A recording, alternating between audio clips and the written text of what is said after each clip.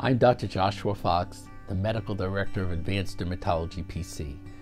We are among the largest group of dermatologists on the East Coast of the United States, providing the highest level of clinical service available.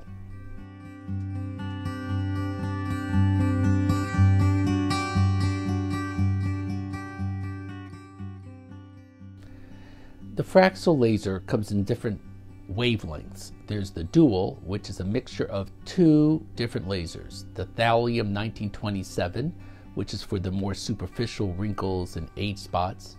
And then there's the 1550, which helps with acne scarring, pore size, can shrink your pores up to 70% in multiple treatments, as well as the texture of the skin, the brilliance of the skin.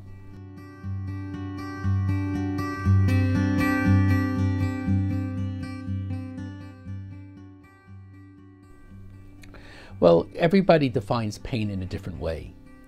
Some people find it painful, but we have about 8 different techniques to lessen the pain for those who find it painful.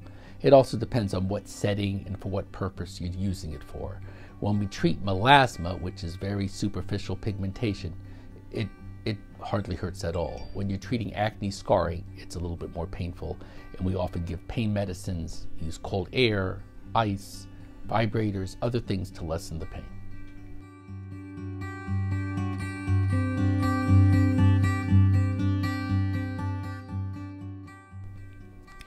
Well, when we improve the acne scarring, the improvement is permanent and it's long-lasting.